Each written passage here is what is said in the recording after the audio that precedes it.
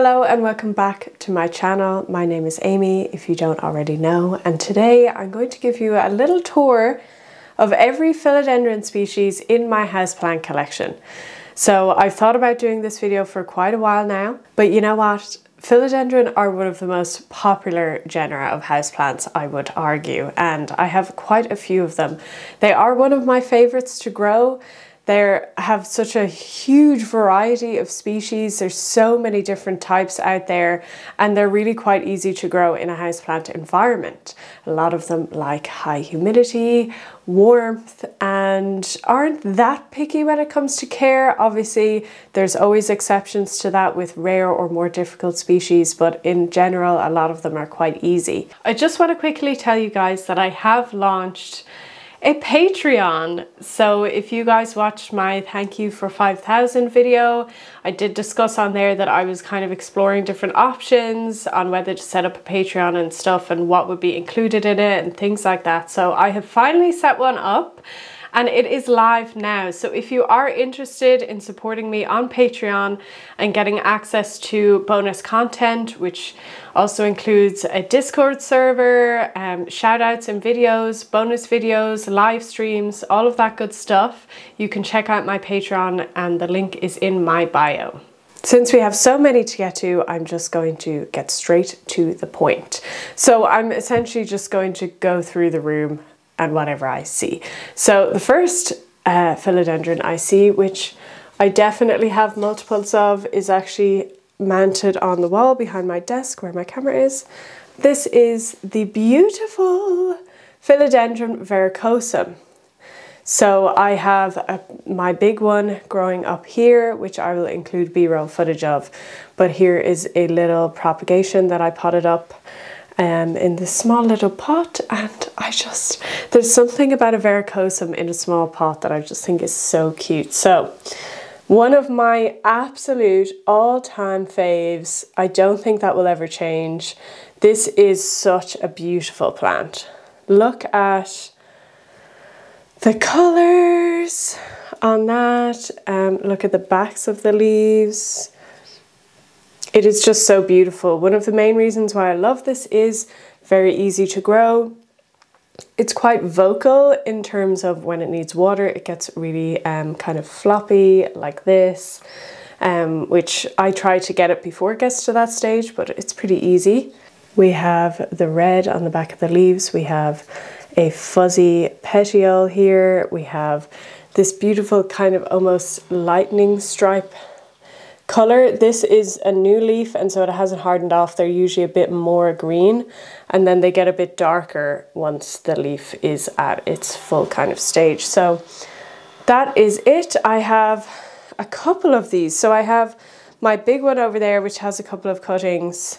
Beautiful, beautiful species, and I think I have shown this in a recent favorites video because it's a current favorite because it's looking great. But this plant I've cut back to the soil maybe 2 or 3 times over the last couple of years, and it always grows back really well and it gets quite tall, and it's just a beautiful, beautiful species to have. It has the velvety leaves, it has the fuzzy petiole, it has the red abaxial side of the leaves, it has the veination. It just has all the beautiful things that really attract you to tropical houseplants, and it will continue to be one of my very favorite plants. The next plant is just a little bit bigger, and it's over in the corner here behind the camera. This plant is getting quite wobbly, which happens with philodendrons. This is my Philodendron gigas. Let me just try and show you in good light. It's a little bit scraggly, and this guy needs to be hooked up to something, and there's an almost snapped piece here. It's not in the best shape. Honestly, I find this plant just a little bit tricky to keep happy consistently. I find that it gets happy and then sometimes it gets sad, which is totally fine, but it can be a little bit tricky in terms of that. So I may have to cut this back and propagate it, I'm not sure. I have propagated it in water before and it grows pretty easily, so like most philodendrons do in my opinion. So this one is beautiful. It has these long, again, velvety, but really dark leaves, and such a beautiful kind of oval leaf shape. When the leaves are quite young, they can have a red tinge to the back of the leaf. Let me try and show. It's quite wobbly. It does have a kind of a reddy orange tinge to the back of the leaf, but that seems to go as the leaf hardens. So these are the newest leaves here. This is quite hard to hold. Let me cover my face. So these are the newest leaves. This does not feel good to me. I think this snap down here has cut off the supply from this to the roots. So I will need to propagate and clean this plant up a little bit, I think. In tropical rainforests, they like to use their aerial roots to attach onto bigger plants like trees and stuff, and they grow in an upward direction to get more access to light that wouldn't be present on kind of the forest floor, so that they can get support and grow bigger leaves and get more sunlight. So that's why a lot of these like to grow up things, which I'm sure a lot of you already know. But yeah, it's a gorgeous plant, but it's definitely not up there with super, super easy compared to my other philodendrons. It may be that it wants higher humidity, I'm not quite sure, but because of the darker leaves and the higher chlorophyll that it has, it doesn't need as much light, I feel, than others, but really kind of gothic, sexy. Look at that sheen on the leaf, they're really soft. And they're a bit more kind of hardy, these leaves, when compared to like a verrucosum. They're a bit thicker. But yeah, gorgeous, gorgeous plant. Just really needs some TLC. I need to put some time into this, get it a much better climbing structure, cut it back probably and propagate it, and it will be a bit happier, I hope. Oh, here's an example of another one that honestly doesn't do that well for me. We're starting off with a couple of bad ones, but you know, this one is actually attached to the shelf as a climbing situation. So this is Philodendron melanochrysum, which should look a little bit more mature and longer leaves, like the gigas, but honestly, this plant I find is a bit more on the tricky side of philodendron. That's the way it looks. It looks a bit off there at the top. So I have kind of two cuttings here that I got off someone on Facebook, and it's absolutely gorgeous. It really is a beautiful, beautiful philodendron. Look at those leaves. Again, heart-shaped, amazing venation, and kind of velvety leaves. The backs of the leaves are a little bit kind of coppery. I don't know if that's going to show up on camera, but they are a little bit coppery, which is more pronounced on the back of newer leaves. Yeah, it's a little bit more coppery on the newer leaves. The new leaves come out in a really kind of the new leaves come out a bit orangey. The issues that I've been having with this plant are, it's obviously quite leggy. It doesn't seem to attach very readily to things. I've tried it on a branch, I've tried multiple different things. I have cut it a couple of times. I cut it here a while ago and propagated it to see if that would encourage it to grow kind of more bushy. But the main issue that I have with it, and I know it doesn't have pests because I have monitored and I have treated it on, you know, I've given it some good treatment and I've never seen any pests on it. However, the new leaves, which I do believe is a humidity issue, tend to come out a little bit squished in the petoliar sheath, and you know, they can come out a bit deformed. I genuinely think the humidity in here is just not high enough for this plant, unfortunately. And if you know me at all, you know that I'm not up for like super picky plants, and I used to have a humidifier that I used to run, and honestly, the effort it takes to refill and clean that thing, and also the added energy consumption that takes as far as a houseplant setup goes, is just not for me. And if the plant is just not growing happily in this environment, then it's just not growing happily, and that's okay. So I've accepted that, but I do find that this is one of those philodendrons that is just a little bit more tricky. It's not, you know, super struggling or dying or anything, but it's just not in its best form, I feel. So this is how that looks. Again, like the gigas, I think I'm going to cut this back and see if I can save it again.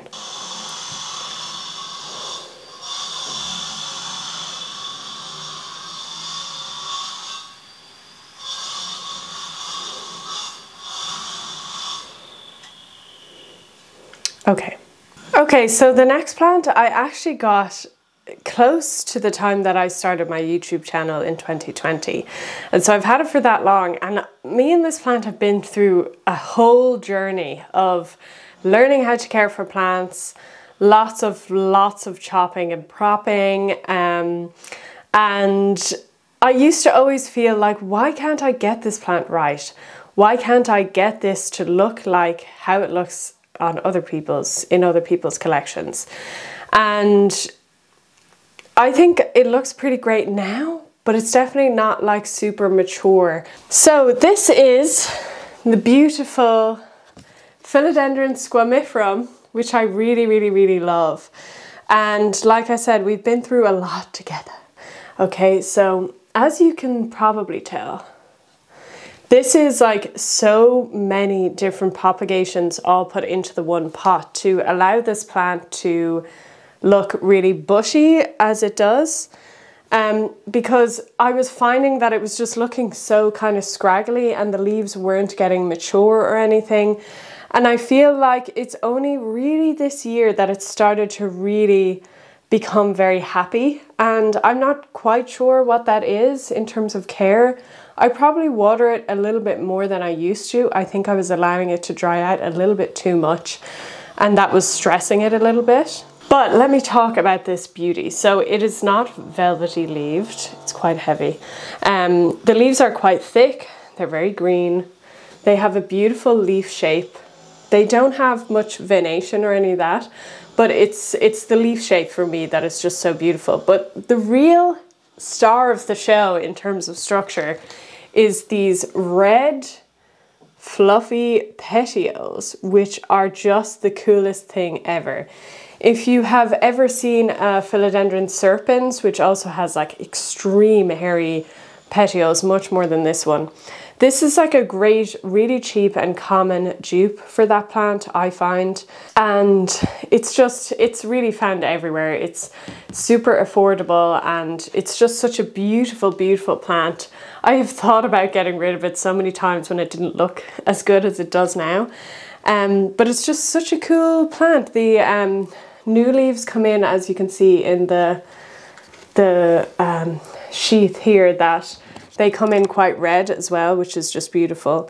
It definitely doesn't attach as readily to like a wooden pole or anything like that than other philodendrons. It takes a little bit longer and, you know, but that's okay. This is what its juvenile leaves look like without kind of the shapes fully in, the shape of the leaf fully formed. But yeah, this is how it looks. In general, it stays on the floor there and it's quite happy. So this is my Philodendron Black Cardinal is what's on the tag. I'm not fully sure if that's definitely what it is, but I think it probably is. So this has quite a different growth habit. It's more of a kind of a shrub, bushy type growth. So yes, the growth habit is quite different and the leaves are really, really shiny and beautiful. This is the newest leaf.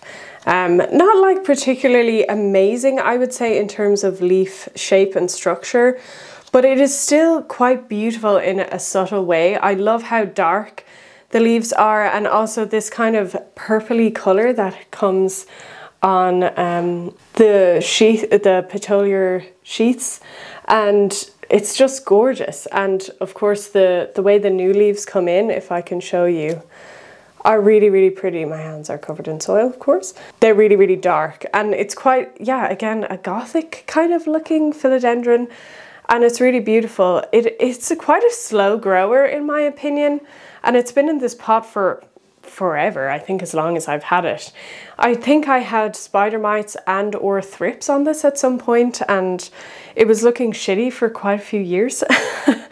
And like I said, I considered getting rid of it quite a couple of times, but I just stuck with it, and I think it's turned out to be really, really beautiful, and I love it, and it's quite compact. So yes, that's my philodendron, I think, black cardinal. And what was I saying? Yes, so a lot of the other philodendrons, because they grow quite upright and they can grow quite fast, they can really fill up a space. And if you don't have that space, that can get to a point that's kind of irritating, and you constantly have to cut them back.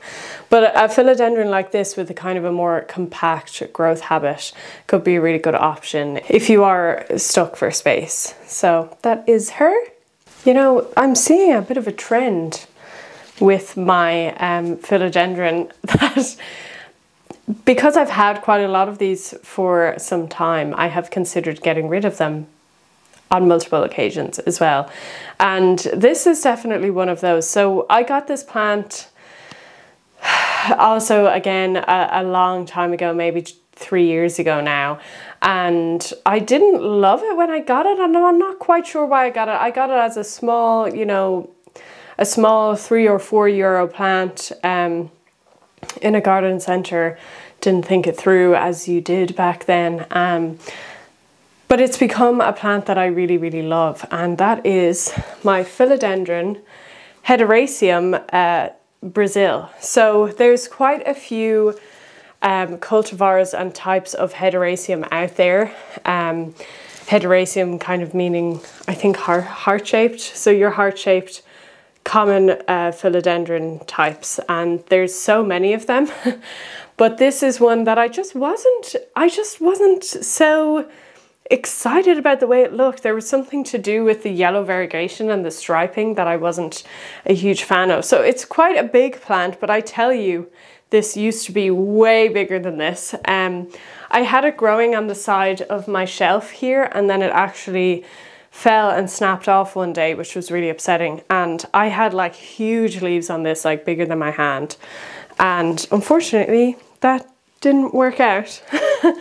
But it's recovered well, and I've repotted it quite recently as well into this nice white pot. So this plant has a lot of colors going on. We have a bit of pink, we have some kind of orange stems, we have the green, we have light green, we have a yellowy green, we have different levels of variegation, we have white leaves, we have all sorts. Like, so it's a little bit kind of a crazy color, but honestly, it's quite fun, and I really like that. The new leaves can come in quite a coppery color as well.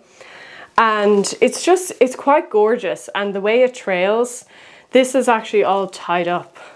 Let me try and untie it to show you. I just kind of bunched it all together, but so it's quite long. But I just you know, wrap it all around and make it do whatever. But yeah, it's really beautiful. It does readily give out aerial roots, and I did have it attached onto a branch as well. And especially as it gets more mature, the stems kind of thicken, like most philodendrons. They kind of thicken up to give a lot of support to be able to grow bigger leaves. And that is her. So yes, I've had this plant for quite a long time. It's been through a lot of changes, a lot of different growing spaces, but it's really happy where it is now, and it gets quite a high level of light. Because of the higher variegation, it can take a little bit more light than a philodendron of the same size with, you know, just green leaves. And I do actually have the green leaf version of this, which I may as well show you now. So yes, I have the Philodendron Hederaceum, just the plain green version of that. And I'm gonna include the B-roll of this because it's nicer to see it up on the wall. So this is up on a terracotta hook on the side of my wall, and I really, really like how it looks. It's a beautiful trailing plant. It can climb as well, and I'm considering putting up some kind of hooks onto the wall to encourage it to grow partly up the wall as well, which I think could look really cool. And yeah, it's just beautiful. Again, I've had this plant for a very long time. It is probably the easiest I have to grow in terms of care. Like the Philodendron hederaceum are really not fussy with care at all. I do have a Philodendron hederaceum micans as well, which I'll also include B-roll of. It's downstairs in my living room, but I honestly wouldn't love to promote my personal care of this plant, which has been terrible. This plant really needs a new pot. It is severely, chronically overwatered. I don't know why that is. I feel like I just forget that it's there. So it doesn't grow very well. It also gets very low light levels, and the leaves stay quite small because of that. So it's not a very good example, but it is in my collection. Sometimes, you know, sometimes they're just plants that you just don't give all the right conditions to, and that is one of them. I think it is because of where it is. I just seem to forget about it. There are some other plants nearby that I'm consistently taking care of, and I feel like I just focus my attention on them instead. But it is a beautiful version of that, the micans. It is velvety, so it's kind of like a nice kind of hybrid cultivar of that. And I think actually, am I wrong in saying that I read somewhere that that is actually just the mature version of it? I'm not quite sure. If I have any information from my research on that, I'll put it on the screen. Yeah, so that's another beautiful version of that. So let's move on next. So we have my Philodendron tortum, of which I have 2 of these due to cuttings. So I will show you both. The original mama plant is here. So this plant, if some of you have followed me for a while, you would have known was quite big and was growing past the point of this long branch, but I cut it back when we moved, and this is how big it is now. So this is a very different looking species. I mean, it really quite looks like a fern. It is one of my favorites in terms of the way that it looks. I just think it's so cool. It's very light and beautiful. Also, when the leaves emerge, they kind of unfold in a beautiful way. I actually do have a time lapse of that I have been meaning to post for a long time, so I should post it. But yeah, it's a beautiful plant. It definitely grows a little bit on the slower side compared to my other philodendrons, and I do find that once you do give it a branch or a pole or something to grow up, it can get a bit leggy, which is fine, but I wanted it to be more bushy, so I took a lot of cuttings from this, and I filmed that actually as well. So this is this. Just try and show you the plant more. Really, really beautiful. There isn't much in terms of color going on. It's all just quite green. The new leaves and the sheath can come out a little bit coppery, orangey color, which fades. But yeah, the back of the leaves again they're just green.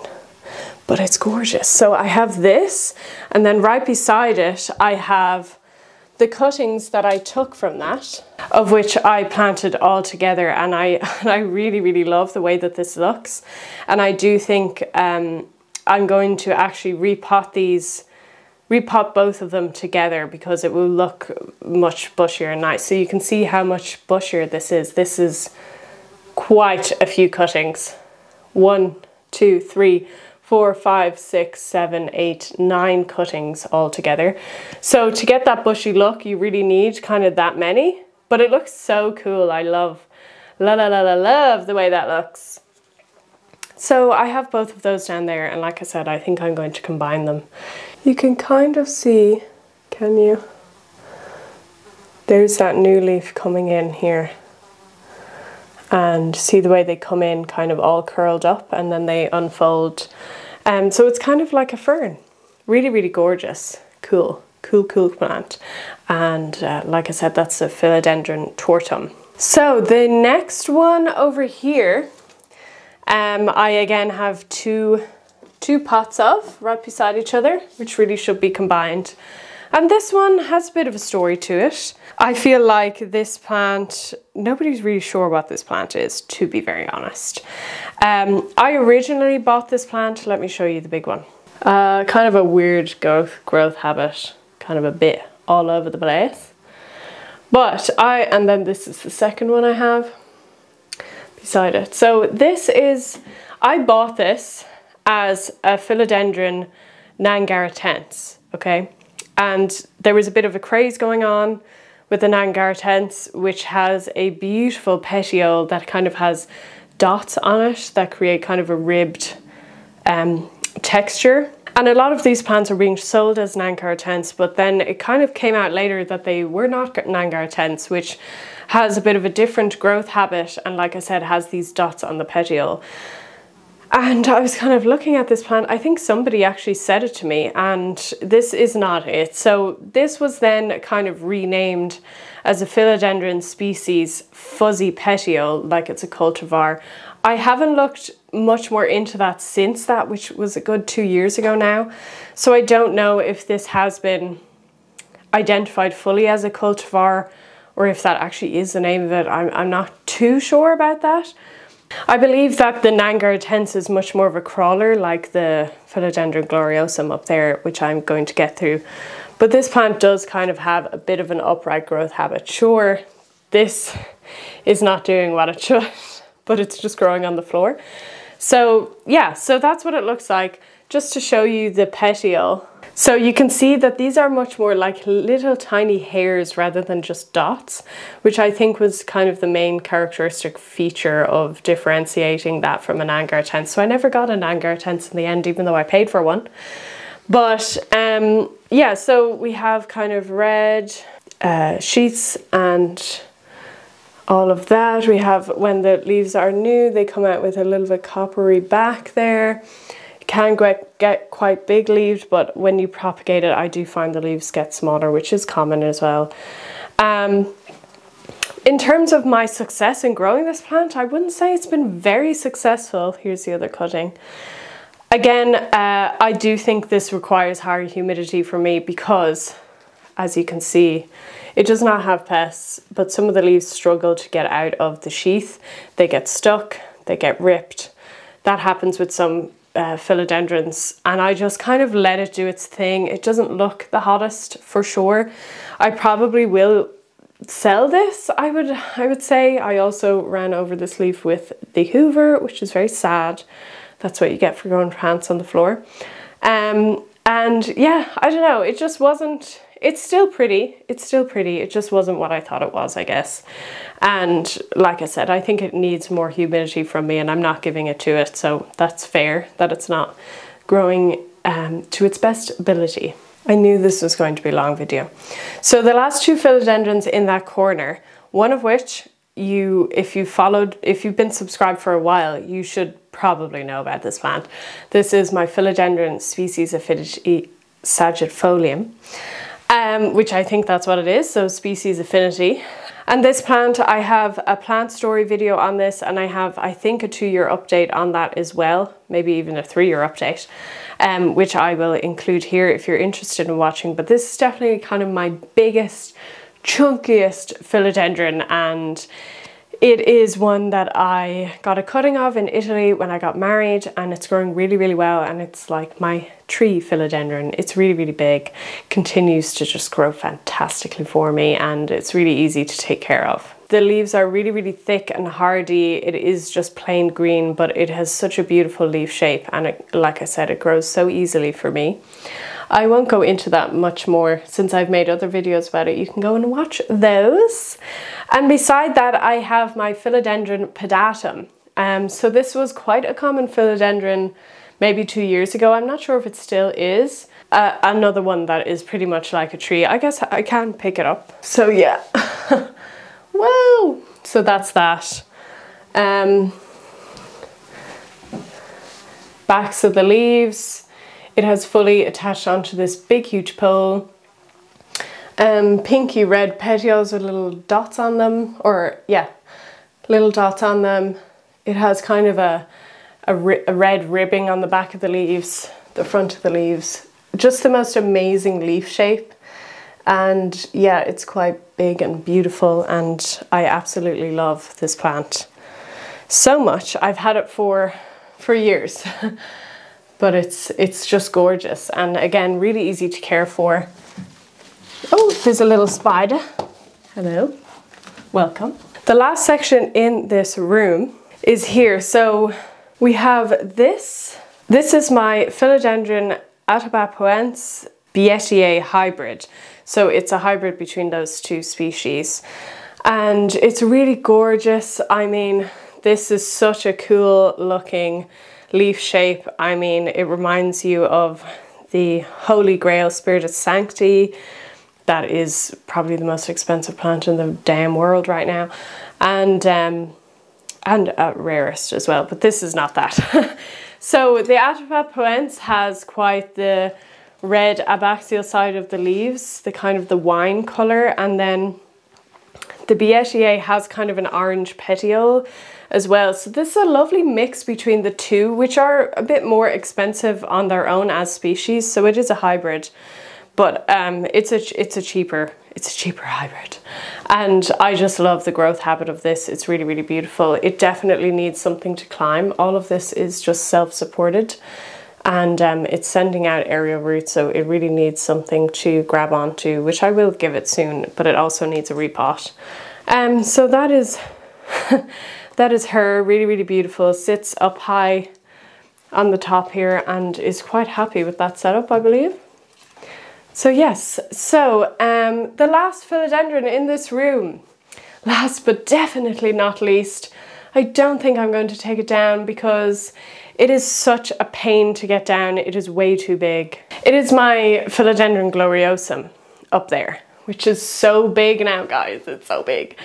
It has 1, 2, 3, 4, 5, 6, 7, 8 leaves. It takes up even longer than the length of that shelf, which is a good over 1 meter long. It's very heavy. Come on, focus. So it is really, really big. It is unmanageable. I spoke about this plant in a video maybe over Christmas, showing you my biggest plants, and I was saying that it was getting too big and that I need to air layer it so that I can cut it. And it is just one of those tasks that have been on my plant to-do list for so long that I just haven't done, which is terrible because it should be creating roots right now from those nodes to allow me to cut it, maybe sell pieces and just get it to a more manageable size, because it has been just growing crazy.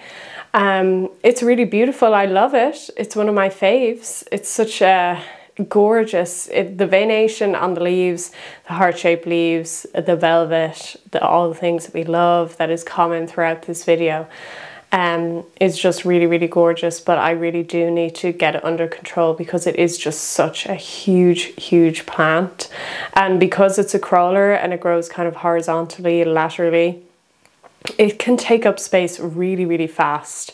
So again, not a philodendron that you want to just pick up on a whim, like I did, and then decide later where you're going to put it, because although I have found space for it, it's just a constant battle for space. And like I said, you're just going to have to keep cutting it.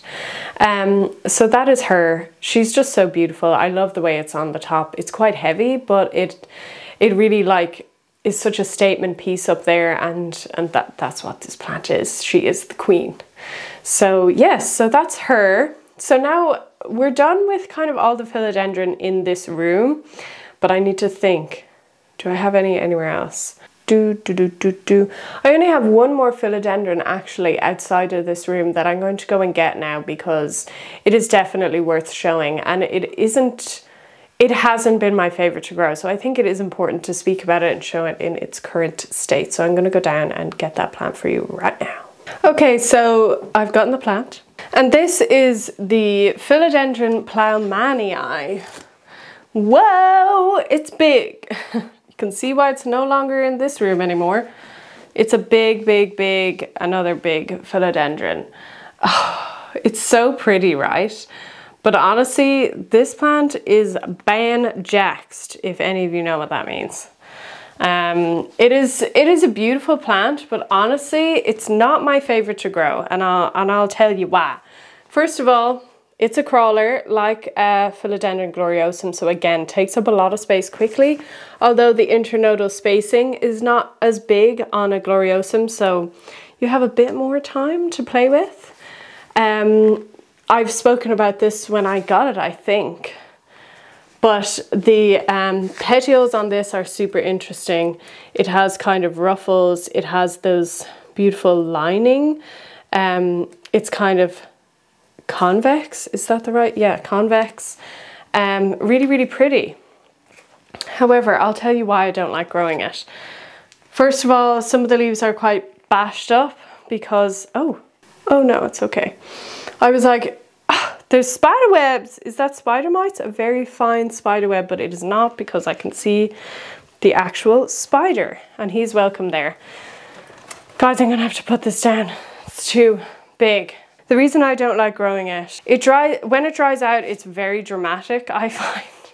The leaves can get crispy quite quickly, and it doesn't allow you a lot of time to kind of rectify that. I find that may be a me issue. Definitely had issues with chlorosis on the leaves. My Plant Basics episode 1 series talks about chlorosis, what that is and what could be the issue with that. I thought it might be a nutrient deficiency, but it was a new plant, and generally those are fed with, you know, they're fed well in garden centers and distributors so that the plant looks as healthy as possible when you get it. So I was kind of like, don't think that's the issue. It wasn't a pest issue either, because I had treated it and I never saw any signs of anything. Probably the biggest thing with this plant is I have a lot of kind of, I think possibly extrafloral nectaries or just kind of salt deposits on the backs of the leaves. Now, I haven't done full research into why that is. There were tiny little kind of dots on the back of the leaves that don't look too hot. It is not a pest, you guys. I know it is not a pest because I have checked and I have treated this plant for months on end, and it's nothing to do with that. But it's probably extrafloral nectaries, which is fine. And my next Plant Basics episode is actually going to be all about extrafloral nectaries. I've learned all about them. I've comprised a whole little video for you guys that will be coming, I think, next week. You know, which is a natural process, and that's fine. But it doesn't look too hot, and it's kind of just icky, and it leaves a lot of mess behind, I'm finding, and it's just honestly not my favorite to grow, and that's fine. It is a beautiful plant though, I will say. Like, it has pillowy leaves, it has this amazing kind of variegation. So let me show you the backs of the leaves that I've been talking about. So let's take a deep look. Can you even see that? I feel like the light is washing it out. I literally can't even show it on camera, what the heck?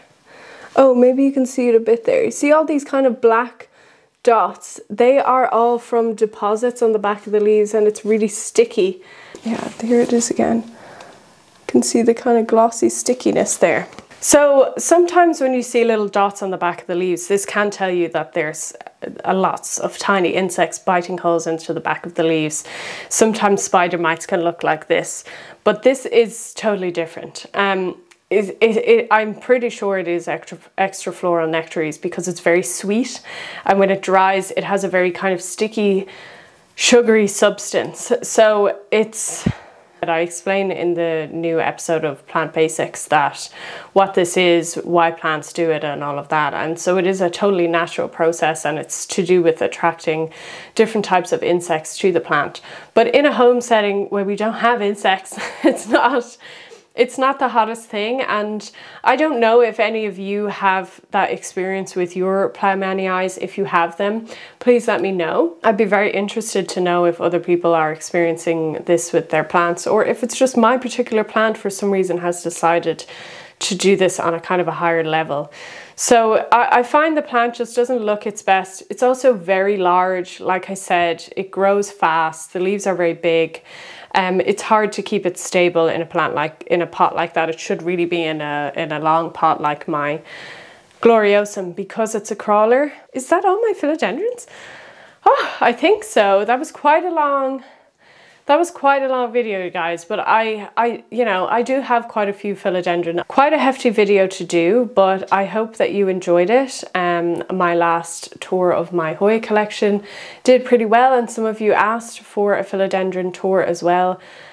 So here that is. I hope that you enjoyed it. Let me know what genera you would like the next kind of mini tour to be on. That is it, guys. I hope that you enjoyed watching this video. Please let me know if you've faced any of similar issues with philodendron that I have. Let me know if you have some of these. Which ones do you have that I should maybe look into getting? And that is it. Thank you so much for watching. I will see you again in the next video next week. Bye.